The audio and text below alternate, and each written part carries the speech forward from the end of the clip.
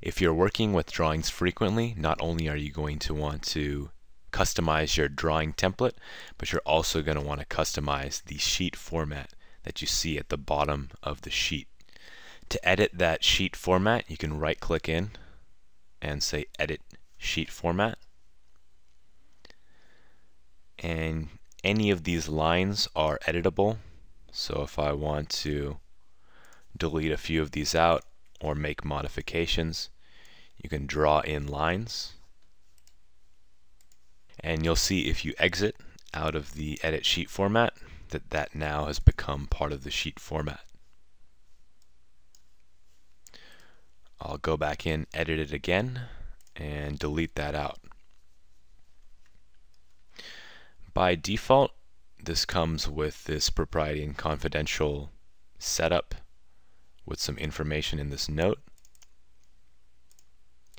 You could come in, edit it if you want to leave it as is.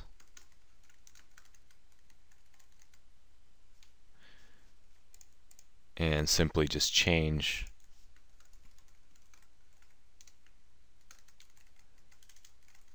whatever text is in there. Or more likely, you can simply just delete this out and create your own note, whatever size that you want. In this case, I don't need any of that, so I'll go ahead and just delete all of that out.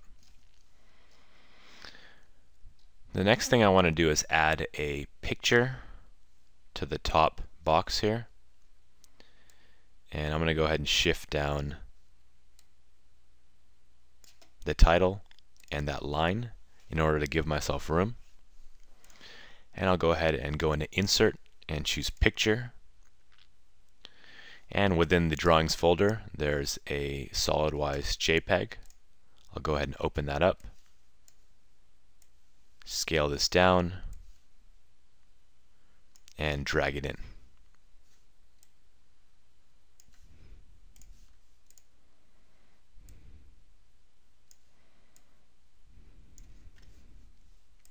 By default, the name of the document is going in the DWG number area. That's something we can also change if we want. I can say Edit Sheet Format once again. And I'm going to go ahead and edit this note just by double clicking in the center. And I'm going to link it to a property. And since we have a model added, I'll go ahead and choose the model in view specified in sheet properties. And I'm going to set that as file name.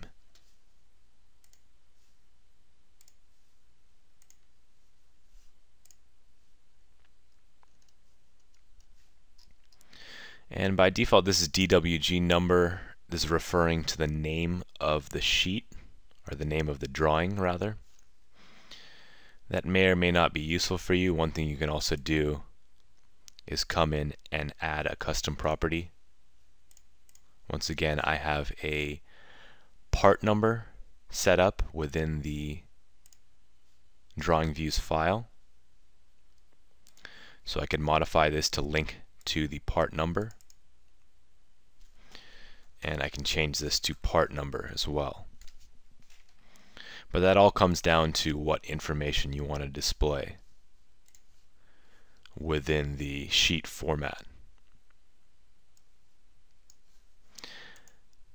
Now if I look at the properties of the view, I can also change the configuration and have a reference to the configuration within the title block. So I'll do that as well. Once again, edit the sheet format. I'm going to go ahead and delete out this parting line. Come into the Annotation tab, choose Note, and I'm going to turn the leader off by choosing that No Leader option. And I'll zoom in a bit so this is easier to place.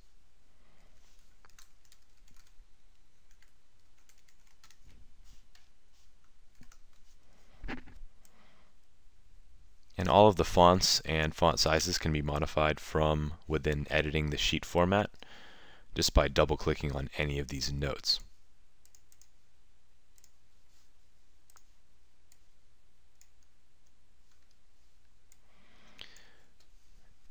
go ahead and add a second note.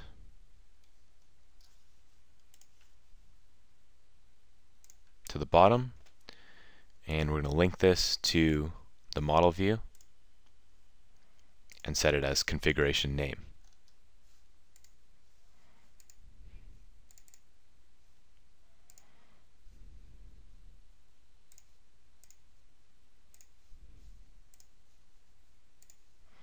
Once we're done with that, I can position this where I want and exit the edit sheet format.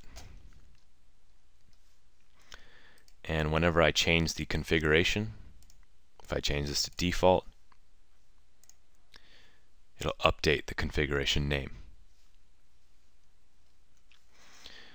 Now if I go back into the part, I have a custom property of a part number defined. If I update this,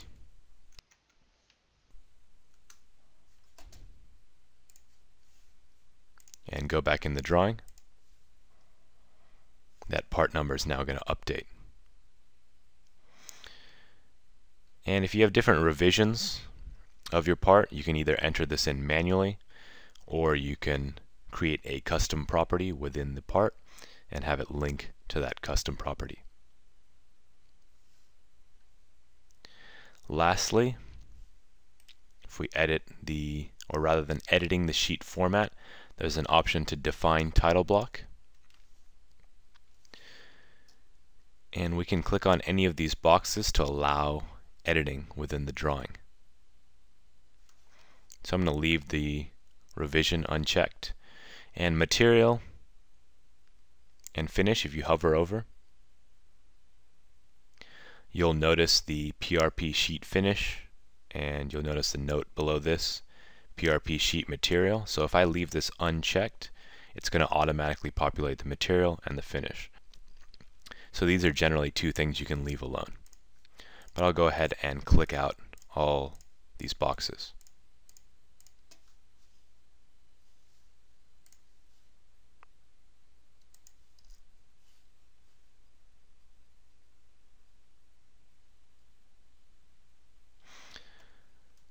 And that motion that you saw was this just updating each one of those individual boxes. So now I'd say that my sheet format is pretty much set. I can come in and save it out. So if I go to File, Save Sheet Format, I'm going to call this A Landscape and just put Custom on the end. Or I could add SolidWize and click Save. Now once I'm actually creating the drawing or working with the drawing, because I decided to do this manually, I can come in, say this was drawn up by me, say on the 12th of January, and maybe this was checked by my business partner on another date. But if you don't define the title block, that's something you can link directly to custom properties. If you do want to define this yourself, once again, it's just that edit title block and click in any of those checked boxes to allow them to be edited. The last thing I'll do is create a new drawing with the new format.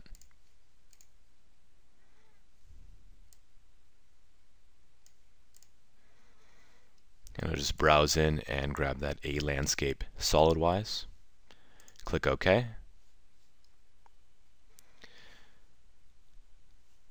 And I'll go ahead and open up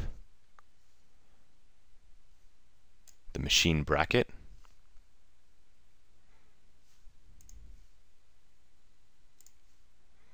And I'm going to come back in and just insert a single view of the machine bracket. And you'll see now that title populates, shows the configuration. And if I go into the part and define several properties,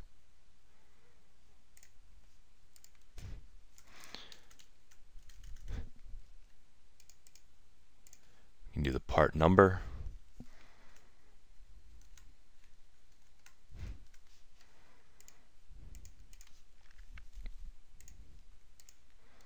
the finish, maybe it's polished, and I've already associated a material. So if I go into that machine bracket sheet, we see the polished is populated. And right now that material is linking to the custom properties. But if I wanted to change that,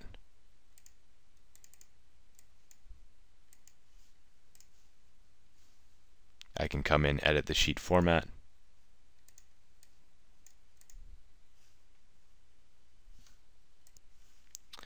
and in this case I've made that note disappear.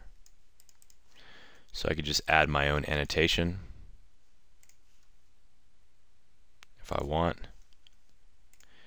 Link this to the model.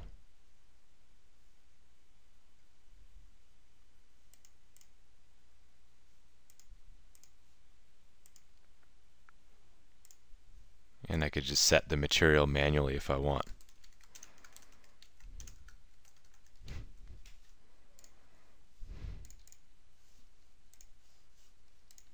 But from that, you should get the picture on how to edit the sheet format and how to work with it. You might notice that once in a while you'll get a few issues between note conflicts, and you'll just have to delete something out as it shows up or modify the sheet format as needed. But that's how you customize the sheet format for your own needs.